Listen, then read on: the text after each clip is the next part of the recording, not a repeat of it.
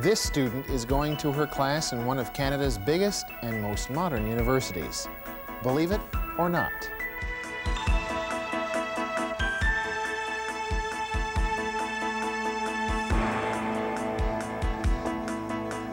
Hello and welcome to another edition of DNet, the Disability Network. I'm Susan Pettit. And I'm Joe Coughlin.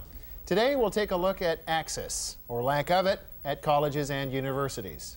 We'll also hear about some of the hidden expenses that can deplete the pocketbooks of people with disabilities. And if you use a wheelchair and you wish you had a four-wheel drive vehicle for winter driving, stay tuned. But first, here's this week's roundup of disability stories from across the country. Students with disabilities are becoming more outspoken at colleges and universities across Canada. That according to Kalinda Joseph of Ottawa, who is president of Neads, the National Educational Association of Disabled Students. Joseph says a Neads conference held recently in Halifax showed there is more and more input and activity by disabled students on Canadian campuses. The students really want to know and want to learn how they can improve things for themselves, and that's what we got from them. Most of the workshops we had at the conference had very positive results, and the students were really interested in learning what was happening across the country. And we had a lot of students networking with other students so that they could see how they were doing, how other students were doing things on different campuses, and they were going to take that back home with them, and that was really positive, a positive attitude. And I don't think there was no complacency whatsoever among the students there.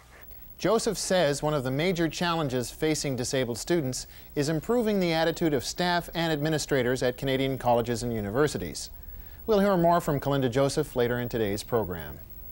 Disability Network has learned that the Ontario Human Rights Commission is considering a complaint against Trent University in Peterborough, Ontario. A representative from the Commission, Peter Hoy, says a complaint can be laid in the next 3 or 4 weeks.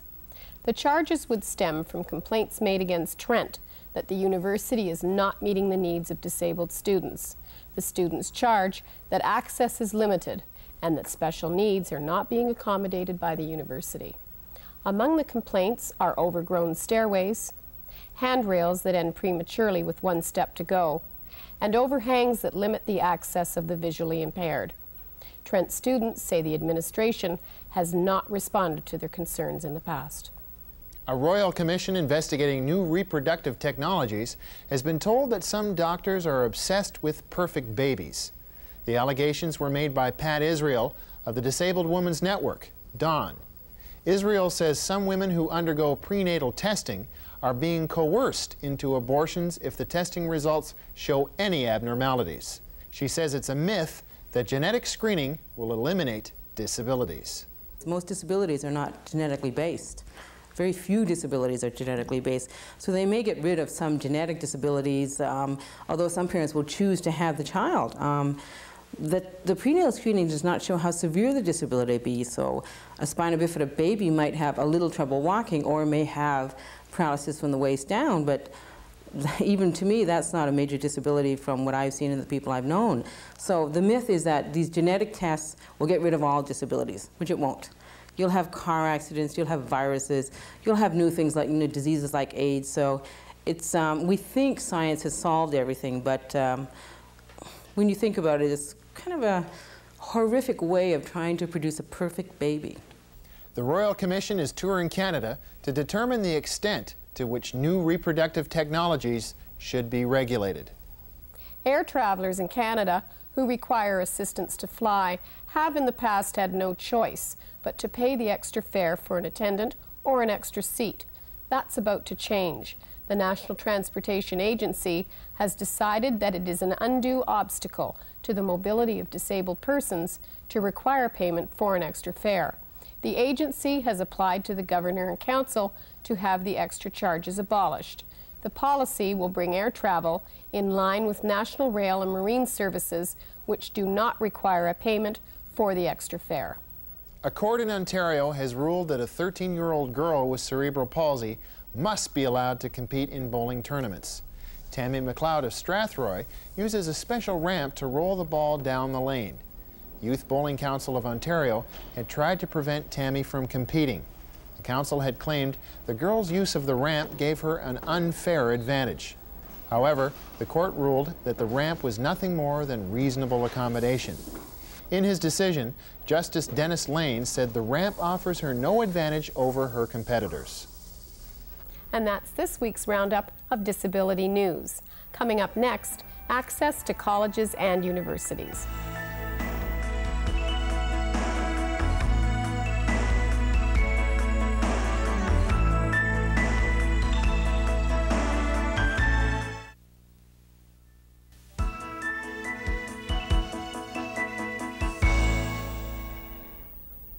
Earlier in the news, there was a report on a conference of disabled college and university students in Halifax.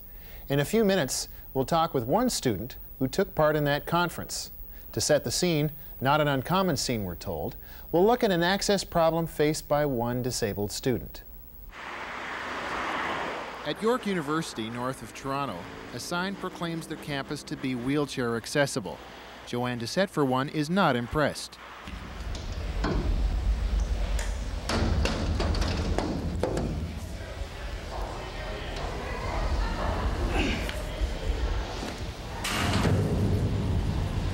How I use this elevator. This freight elevator is the only way Doucette, who cannot use stairs, and two other students with disabilities can reach the third floor of the Fine Arts building. We are told that using freight elevators is a common experience for university and college students across Canada. Doucette says York thought it was doing her and the three other students a favor by allowing them to break the regulations and use the freight elevator. Not only is the elevator meant to be used for freight only, but Doucette says it is dirty and unsafe for people with mobility problems. First 3 weeks of class, this was literally full of garbage. There was rotting, you remember rotting tomatoes on the floor in a bag? There was glass and there was broken wood. Doucette says university authorities are making all the right noises about accessibility and accommodation, but she feels they are not really listening.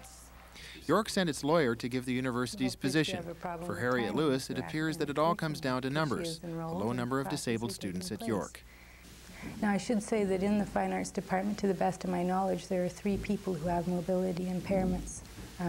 And on the whole campus, there are 56 people that I know of. Now, this means that these are people who've come to our Center for Persons with Disabilities and identified themselves and asked for assistance.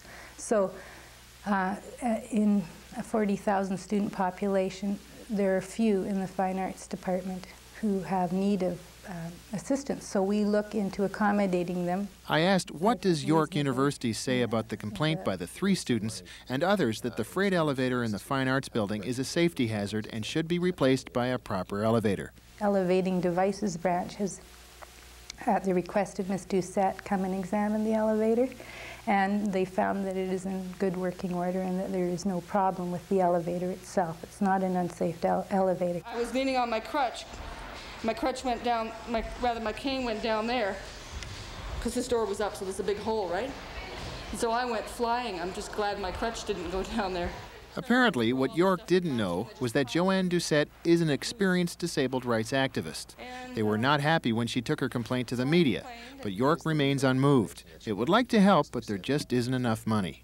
The money will have to come out of our normal operating budget, our renovations budget likely. And we had allocated, I think it was $115,000 for this fiscal year, which ends April 1st, which we've spent. I mean, we allocated it for retrofitting the campus to be more accessible. And starting April 1st, I suppose we'll have another similar amount of money, and we'll have to decide what the priorities will be. And right now, York University's first priority is capital expenditures, expanding the physical plant. This means a new academic center and a new shopping mall for staff and students. A proper passenger elevator in the Fine Arts building for Doucette and her 2 student colleagues can wait. Pull it down like this. It's very heavy, and it hurts, because I have problems with my shoulders as well as my knees.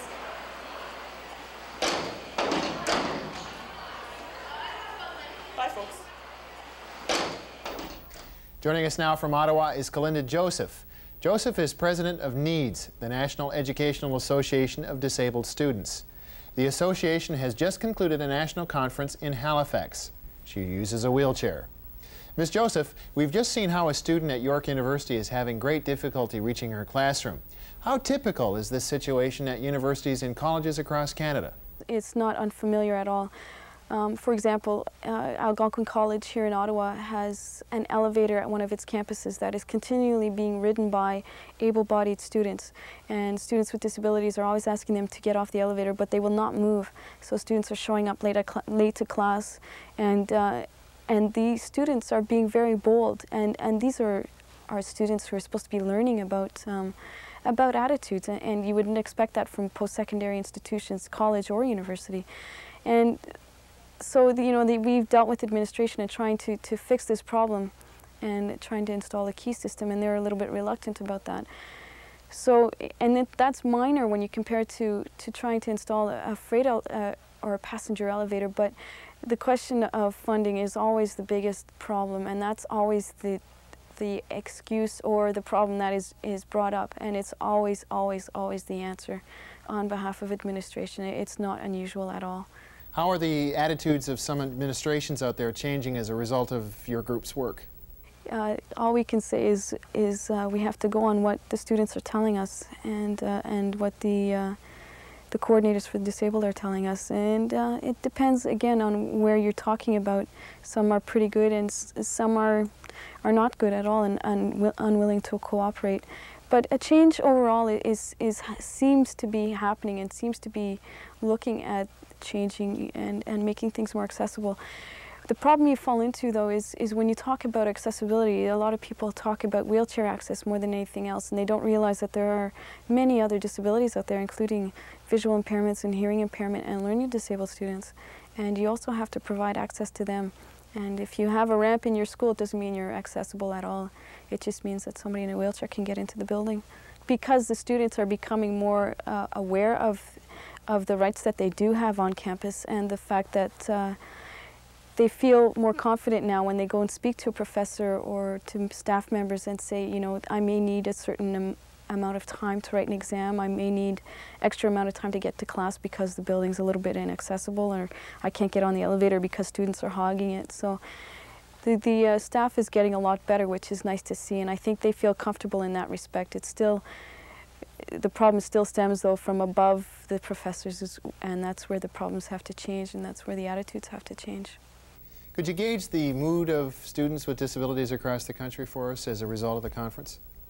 Very positive. A lot of students wanting to go to post-secondary institutions and wanting to go to colleges and universities, which is a positive light, and also wanting to form their own groups on campus so that they could rally for or administration, talk to them about the problems that they may be having on campus, and it was really positive to see that.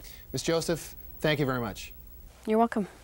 Joe Harriet Lewis, the lawyer from York University, mentioned the fact there were few students with disabilities at York, implying that access was not a high priority. That reminds me of a story I heard recently.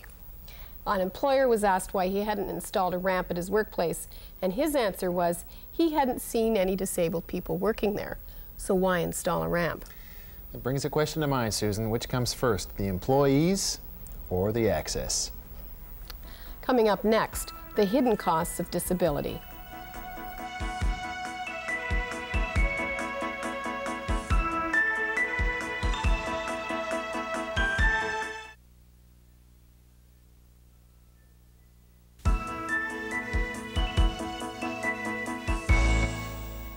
Joe, I'd like you and the viewers to take a look at this. I've got a bicycle tire and I've got an inner tube, and that tire costs $7.49 and the inner tube is $3.29. That's a total of $10.78. Well, interestingly enough, Susan, I have a wheelchair tire here and an inner tube. Same kind of stuff, rubber. The wheelchair tire is $33 and the inner tube is $12, so that's a total of $45, almost 4 times as expensive as your bicycle tire. You're kidding. Yeah. Which brings us to a recent tour of the Eaton Center that I took with disabled advocate Vic Willi. Our trip to Eaton Center in downtown Toronto was prompted by something Vic Willi told me. Few people, he said, know about the hidden cost of disability. He says hidden costs affect everything from computer software to dogs. A lot of people, dogs are pets, but to people with disabilities, dogs are sometimes the only way that they can achieve a decent level of independence. For instance, if you're blind, A guide dog costs $6,000. Now that cost isn't borne by the individual. The cost of maintaining that dog in good health, which is critical, is about $200 a month. And the food and vet bills can be very high. Other people use dogs called canine companions. For instance, a person who's deaf may use a dog to tell them that somebody's knocking at the door or the telephone's ringing. They'll jump up. Or alternatively, someone like myself in a wheelchair, you can use a dog to pick up items off the floor. These dogs are very highly trained. They're extremely valuable. They know 87 commands. And they have to be kept, again, at a very high level of health and well maintained.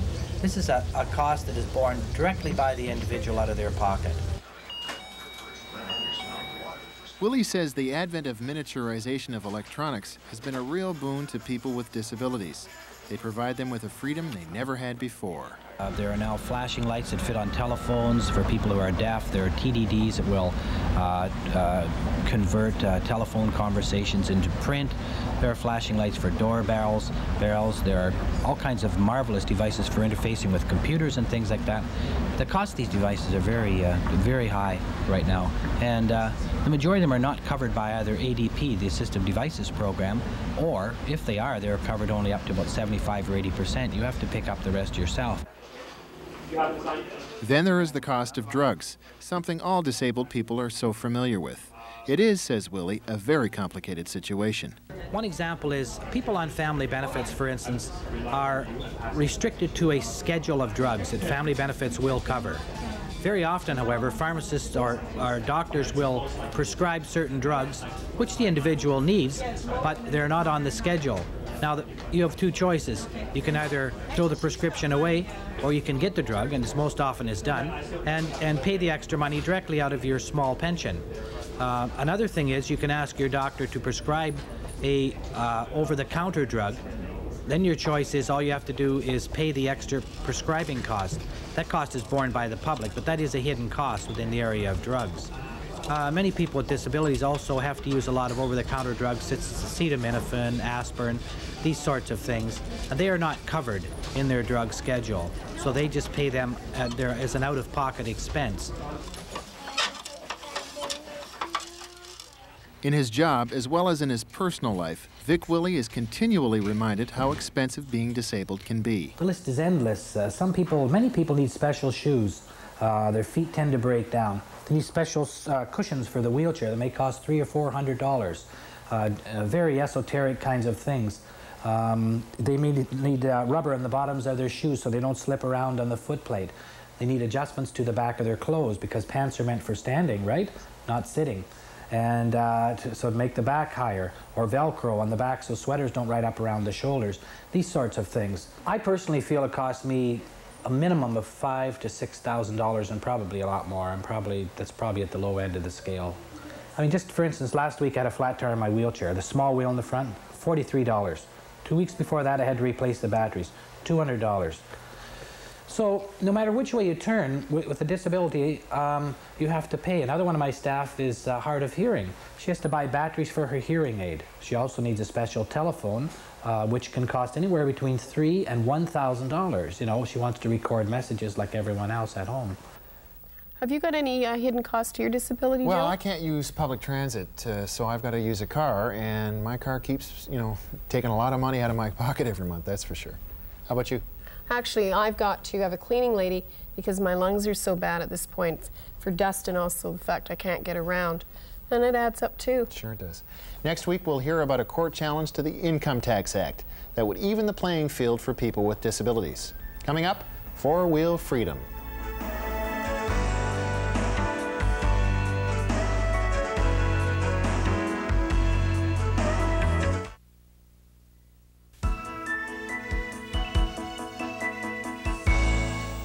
For people who use wheelchairs, transportation can be a major barrier to independence.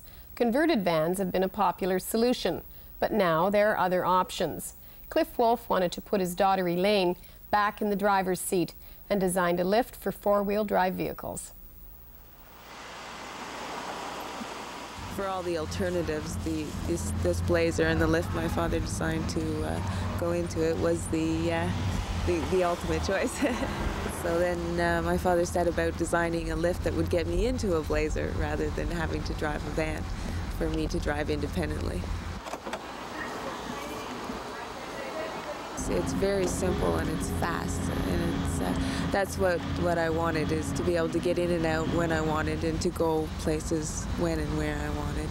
And it's so convenient. I don't have to transfer from my chair, and I'm just, when I go onto the lift, I go directly behind the steering wheel, and I'm positioned comfortably, and I can just drive from there. So it's the most convenient thing I've ever tried driving. You can drive it from the driver's seat for able-bodied people, just bolt the driver's seat into place. It has considerable modifications to the original design. We have a 43-function logic board in it now that does checks everything before any movement is made. We have an emergency exit sequence that you can activate if required. If you're in an accident and the door won't open, the hydraulics will push open the door and actually take the door right off the hinges. We're very concerned with the safety aspects of it, and we have looked at it fairly carefully and thought of everything we can think of to make sure it's good and safe. Usually I don't park on the street. If I do, I would park on a one-way street and open the lift directly onto the sidewalk. And as it is, if I do have to, for some emergency, park on the street, it's usually wide enough that cars go around me. And I've never had a dangerous episode parking on the street. You have to buy the Blazer yourself, and the renovations can be paid for under certain programs.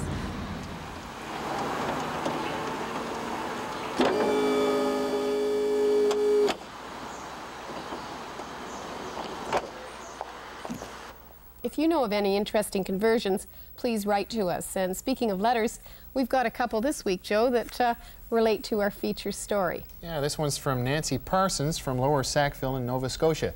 Good to hear from people down east. We have a computer student working with us for 6 weeks, and she is in a wheelchair.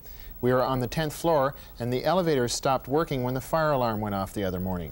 Now we were lucky that 2 of the men who work early shifts carried her down, chair and all. The stairwells are steep and narrow, and it was a very difficult and slow process. More of the problems that the building code could fix? This is also an accessibility issue. Educating others is a big job. Keep up the good work. Thank you, Nancy. And this letter is from Miriam Littman, who lives in Montreal. She's trying to attend McGill University. She writes to us that she made an appointment to speak to the director of the Disabled Student Services there, and at the conversation she asked whether the building was accessible. The woman explained to her that the office was in the building on the 2nd floor and that there was no elevator, but that she would come down and meet the students on the 1st floor in an office that they had set up. Miriam says she was shocked, surprised, angry, and humiliated to find out that this office was a closet that was shared by health service. She feels the attitude expressed by McGill and those that represent the university is, well, at least we have the service. McGill is settling for what isn't the very best they could provide. Thank you for your input. And you can write to us with any news you might have across the country at the Disability Network, CBC, Box 500, Station A, Toronto, M5W 1E6. That's the Disability Network, CBC, Box 500, Station A, Toronto, M5W 1E6. Or fax us at 975-5636. And that's our show. I'm Joe Coughlin. And I'm Susan Pettit. We'll see you again next week.